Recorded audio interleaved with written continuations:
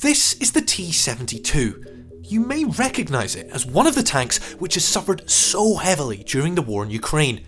Countless images of decapitated turrets and burnt out wrecks have made headlines around the world, with some proclaiming the death of the tank altogether.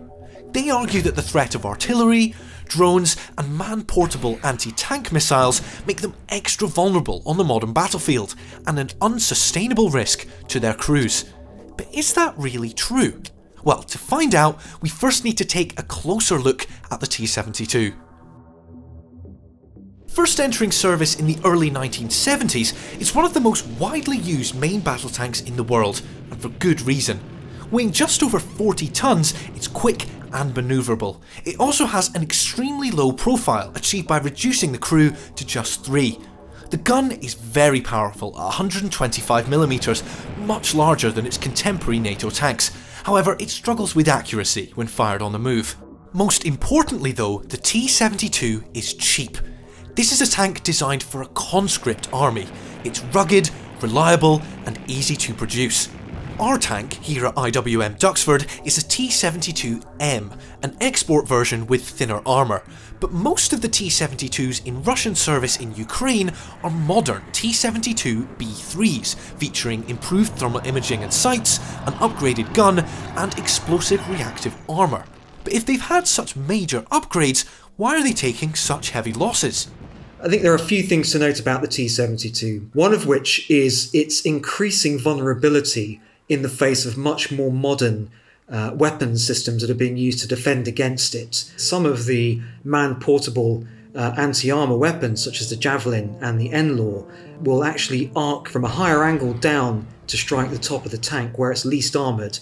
Alongside these anti-tank guided missiles, which are infantry carried, there's also been extensive use by Ukraine of drones. These unmanned aerial vehicles have proved very effective, especially against slow-moving Russian armoured convoys. These new weapons have exacerbated one of the T-72's major design flaws, its ammunition storage. While Western tanks have tended to store their ammunition in the back of the turret, away from the crew, the ammunition in the T-72 sits directly beneath the turret and the crew. If the storage compartment gets hit, it can cause a chain reaction, blowing the turret clean off. For the Soviets, this was a question of priority. Storing the ammunition here kept the vehicle smaller, lighter and cheaper. That's helpful for a Cold War conscript army, but it does leave modern Russian crews very vulnerable. Given how much Russian armoured forces have suffered attrition in the invasion of Ukraine, questions are of course being asked as to whether the tank is now dead. And the answer is most certainly no. Had the Russians used their tanks in a more coherent combined arms operation to begin with, then perhaps we wouldn't be saying the tank is dead. Perhaps we may actually be seeing Russian tanks in the centre of Kiev, not the carcasses of T-72s being paraded as a triumph by the Ukrainians of having vanquished the Russian assault on Kiev and having defended their capital instead. Rather than the tank itself, the problem is the way the Russians have employed their armour. At the core of modern offensive warfare is an approach known as combined arms. It was first developed by the Allies during the First World War, who successfully deployed infantry, tanks, artillery and aircraft together in concert to break the trench deadlock in 1918, before becoming standard practice during the Second World War in German blitzkrieg and Soviet deep battle doctrines. The main battle tank was designed to be used in this way, working together with other units to overpower the enemy. But in Ukraine, combined arms warfare has been largely absent. We don't really see this kind of tight combined arms operations being mounted by the Russians. They've really struggled to do this. Instead, what we saw were quite disconnected Russian elements. And that meant that often the Russians were moving into positions that were still very well defended, that hadn't been softened. Which is why, as the war has moved on, 6th, 7th, 8th month, the Russians have changed tack very much to, I guess, quite brutal, indiscriminate bombardment of the cities that they want to take, to basically reduce them to ashes before Russian forces roll in to pick off those defenders that remain. There are no mass tank battles for which the Cold War T-72 was designed.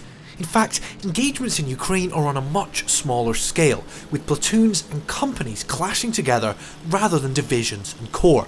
There has also been an absence of close air support, a crucial tool for supporting tanks as part of combined arms operations. There was a lot of aerial activity, there's a lot of dogfighting as well early on in the invasion, but the aerial defence systems that both sides have got and can deploy to cover their more fixed positions are effective enough that the attrition rate amongst combat aircraft has risen, and the Russians, interestingly, appear to be husbanding the resource of their air force. We haven't really seen close air support for either side in the last 7 or 8 months. The final part of Russia's combined arms failure is their severe crisis of manpower. In the early months of the war, Russia had little infantry with which to protect its tanks, particularly in urban settings.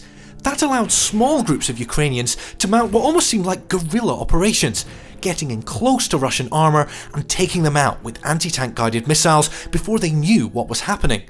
Russia has now launched a much larger mobilisation of manpower to try and fix this problem, but with many of its best troops and equipment already expended, there are questions about the quality, supply and morale of these new soldiers.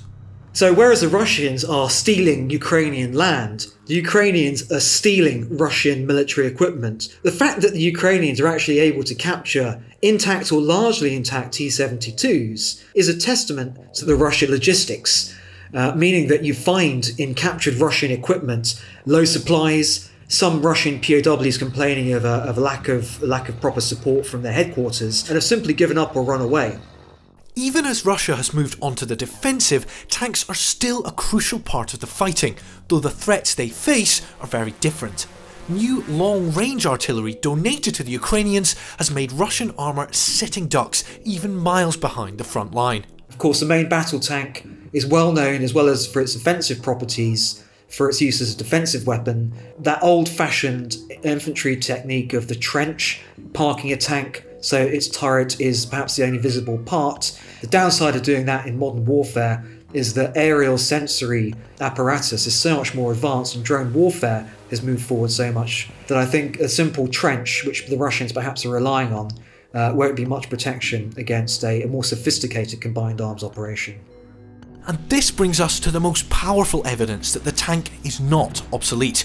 The Ukrainian forces are using main battle tanks like their T-64s to great effect as they recapture territory in both the south and east of the country. It just goes to remind you that it's not necessarily the piece of equipment, it's how it's being employed, and perhaps not only the strategy but also the wider political context within which weapons of war are being used. And I think the main battle tank from Ukraine's perspective is actually quite a useful tool in that regard, because you can imagine as you take new territory, what better way to anchor that new territory than with armoured forces that are able to dig in and to show that the flag has been raised again over Ukrainian soil and that Ukraine possesses the ability to defend it against Russia's attempts perhaps to push back against Ukrainian gains.